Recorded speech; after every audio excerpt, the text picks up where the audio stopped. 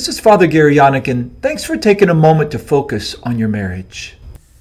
A new year often brings with it a determination to make changes in our physical well-being, our mental health, and in our desire to deepen our prayer life. Gym memberships increase, exercise equipment is purchased, a copy of the Bible or spiritual books are placed in closer proximity to where we can reach them, and we're more open to exploring ways to alleviate added stress in our daily routine. All are good intentions until they go unmet and eventually tossed aside. I encountered a couple not long ago that shared a valuable lesson with me.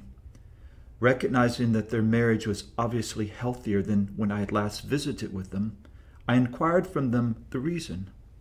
Both of them smiled and said something similar to this.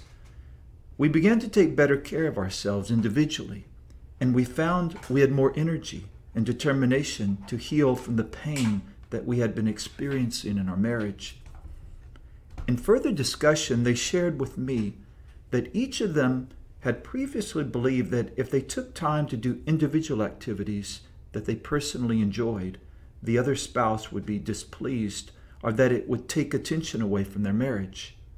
In fact, when they began to take better care of themselves, including regular exercise, eating healthier, connecting with people that were positive and disconnecting from negativity in other relationships, pulling back from overcommitment at work, and making time for personal prayer, they found themselves to be happier and enjoyed their couple time together more than they had in the past. The marital issues of this couple did not simply evaporate, but they did recognize a newfound energy in themselves and an attractiveness in each other exhibited by their personal determination and goal setting.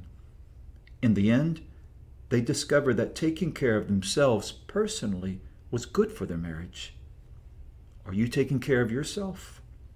It might just be the answer to a happier and more fulfilling relationship for you and your spouse.